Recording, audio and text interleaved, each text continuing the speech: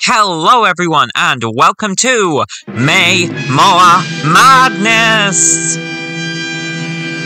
We're making one video about Moa every week for the month of May. Or at least we were supposed to. Unfortunately, we're already over halfway through May, and I'm only on video 2. But hey, life is annoying. Anyway, today we're going to be talking about something I haven't seen anyone on YouTube talk about before, which is the influence of Moa on plant evolution. As we discussed in our last video on the origins of Moa, for at least 20 million years until only a few hundred years ago, Moa, a lineage of mostly large flightless birds, were the only large grazers and browsers on Aotearoa, New Zealand, due to the absence of mammals from the islands. So, how did the trees, shrubs, and herbs that are present here adapt to browsing by these animals? Well, let's look at some examples that have been discussed in the literature. All of the examples we're going to talk about in this video come from this paper by Greenwood and Atkinson, this paper by C.L. Batchelor, and this great article in Naturalis Historia, all of which are linked in the description. This is an Acapella. And so is this. There are quite a few of these nightmare-inducingly weird-looking tussocks in Aotearoa, New Zealand, most of which live in grasslands and in mountainy areas, especially on the South Island. These plants are really interesting. Despite looking like grasses and even sometimes being called spear grasses, they're actually a member of the carrot family and are surprisingly closely related to a large number of edible herbs, and their leaves are rich in sugar. To protect the plant from being grazed, Acapella's leaflets evolved into hard, upward-pointing spikes, and their flowers are just as horrifying. But here's where things get interesting, because as Greenwood and Atkinson discuss, these spikes are completely useless against smaller exotic mammals, especially rabbits, which munch at the leaves from the sides.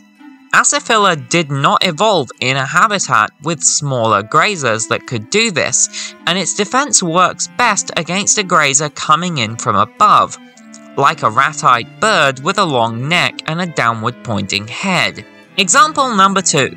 A large number of very common plant species here have become very poisonous to protect themselves from grazing, including the vine supplejack and the trees tutu, kamahi, mahoe, and porokaifiri.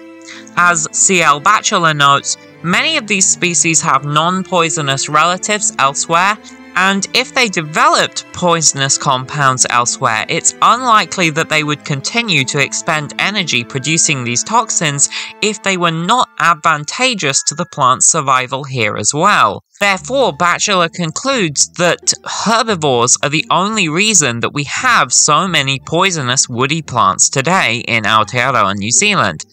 And thanks to these poisons, some of the plants we have here have even taken to mimicry. Pseudowinterra colorata, or Horopito, is a small tree or shrub that is common in the forest understories of Aotearoa, New Zealand. It's slightly poisonous and tastes horrible, and as Greenwood and Atkinson note, it looks really similar to another rarer shrub, which is not all that closely related, called Toropapa, or Alceuosmia pusilla.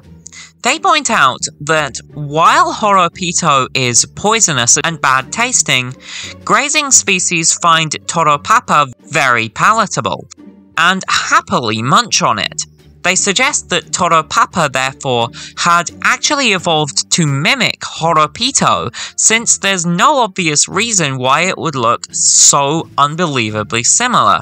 That way, browsers, of which the only ones to exist in Aotearoa were Moa, would avoid eating them because they would assume that they were going to eat a Horopito and get an upset stomach. Something more weird about New Zealand plant evolution is the sheer number of plants which grow in a so-called divaricating habit. i.e. having small leaves and interlaced, often zigzagging branching, tough stems that branch off divergently at very wide angles. Divaricating shrubs are found in every habitat here, but are completely absent from other Pacific islands and rare outside of Aotearoa. What's really weird is that this growth habit has shown up in several plant families independently. There doesn't seem to be any correlation between the presence of these species and the wetness or dryness, or temperature or wind conditions in a particular area, which indicates that browsing was the likely driving factor in this morphology repeatedly evolving. Divaricating shrubs are often notable for having more leaves on the branches in the interior part of the shrub than in the exterior, especially in the extreme example of the porcupine shrub Melicetus alpinus, in which the near bare branches on the outside effectively form a hard protective wall that protects the leaves on the inside. By having small leaves and a complex mass of mostly bare, hard branches, divaricating shrubs make themselves come across as extremely unpalatable to browsers and very challenging to pick leaves from for an animal with a beak and no hands. So, thanks to Moa, we have tons of cool shrubs which all look confusingly similar.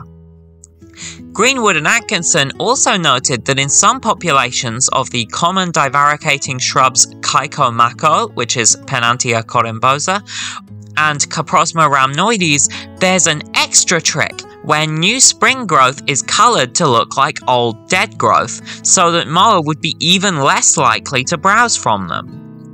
Now on to another cool tree. This is Pseudopanax crassifolius, known in Te Reo Maori as Hoeka and in English as lancewood. And this is its close relative, Pseudopanax ferox, or fierce lancewood. These trees are weird. When they're small, they have long, hard leaves with jagged edges. In lancewood, these are downward-facing points, which could almost be called thorns, and in fierce lancewood, they are proportionally huge, jagged teeth. But then when these trees get taller than around 3 or 4 meters, they suddenly stop producing these weird leaves and make more normal-looking lance-shaped leaves. So what's going on? Well, young saplings of any tree would be at the greatest risk of having all of their leaves eaten and dying as a result of a bunch of moa walking through the patch of forest they were growing in. So this creates a selection pressure to make your leaves, as a young tree, as hard to eat as possible. We know from pollen in moa feces that moa did feed on Pseudopanax, so these species, which moa like to eat, needed to evolve a defense mechanism. Now moa, being birds, were unable to properly chew, as unlike mammals, they had no teeth and they couldn't move their jaws side to side. The only way for them to feed was to break off chunks of plant, then toss their head back to throw chunks into their throats. And leaves like these seem custom-made to get stuck in a moa's throat, making them very, very unpalatable for the animal, and likely an extremely unpleasant experience to try to eat. This has made lancewoods very successful. You can find Hoeka in particular in pretty much any forest habitat type, and I've seen them in several scrub and even wetland habitats too. Unfortunately, this great survival technique does come with a price. These thin, strap-like juvenile leaves, which are also dark and brownish in colour, presumably to make them look even more unpalatable to moa, are kind of bad at converting energy from the sun into photosynthesis. So, the young plants grow very, very slowly when compared to other members of their genus that don't grow in this way. It's notable that they only stop producing these leaves once the tree reaches above a giant moa's head height, since when they get tall enough, having leaves that are actually effective at absorbing sunlight makes a lot more sense for the species' survival, and helps the tree grow faster and larger now that they're no longer at risk of being munched on by a mower. Anyway, I hope you found this as interesting as I did. Next time on May Mower Madness, we'll be talking about the crested mower and why it was the best mower. Probably. Maybe. I don't know. But anyway, it's onward to our weekly segment of Rockman. Hello everyone, and welcome to our weekly game of Rockman. What's Rockman? Well, it's basically Hangman, except if I win, I summon a giant rock monster out of these stones which takes over the world. Every week, you guess a letter. If the letter is correct, it goes on the board, and if the letter is incorrect, then I put another rock on Rockman and get one step closer to world domination. Last week, the best performing guess for a letter was not a guess for the letter. It was a guess of the actual answer. So, under the rules of Rockman, I must concede my defeat. You, my audience, have defeated me. The answer is, of course, Niso's banding, which is a metamorphic texture which forms as a result of high temperature and pressures being exposed to mudstones over a long period of time after they've gone through the phase of having been converted into a schist. We'll be talking about Niso's banding in a future video now that you guys have guessed the answer. So, I've lost, and Rockman is not going to help me take over the world. Damn! This means, even more unfortunately, that you guys are going to need to come up with a forfeit for me in the next episode. Yay! That's not scary. So, put your suggestions for a forfeit in the comments below, and I guess I'll have to do whatever the most upvoted one is. Huge shout out to our wonderful patrons, especially our 4am tier supporters, Iris and Geneva. Also, massive thanks to our Dilophosaurus tier patron, Hours, and to our Radiolarian tier patrons, Glenn Collins, Rowan Utting, and Jean and Eric Feenstra. See you next time!